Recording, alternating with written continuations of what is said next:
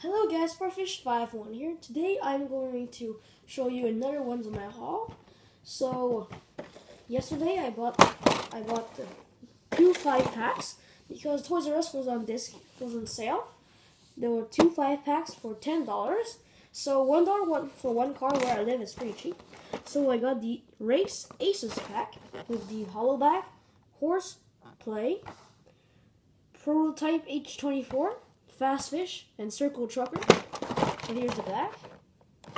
And then I got this HW Race, the Spin Storm 5-pack.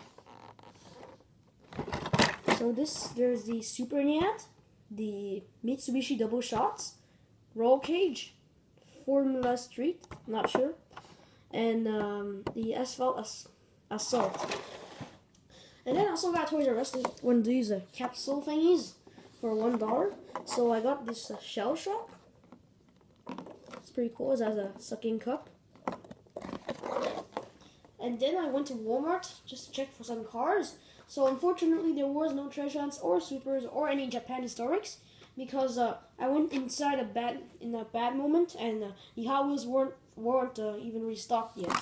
So there weren't much choices. So I got this Jetfleck 4.0 with the Murica paint job. And then I got T-Grade, a really shiny chrome, which is why I bought it, because it's shiny.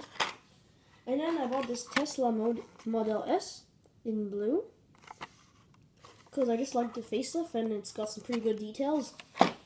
And then I bought this Ford Escort RS 1600 in white and blue. And then I bought the Renault Sport RS01. This is a twin duction. I really like the paint scheme on this one, like the black and green. It really makes the contrast. And then I bought Skyfire, aka the Killer Copter. This will be my first sample of the Killer Copter. And then I bought the 2015 Dodge Charger SRT. So I just thought that it's cool. And then I bought this Nissan Fairly Easy. This is my second sample of it.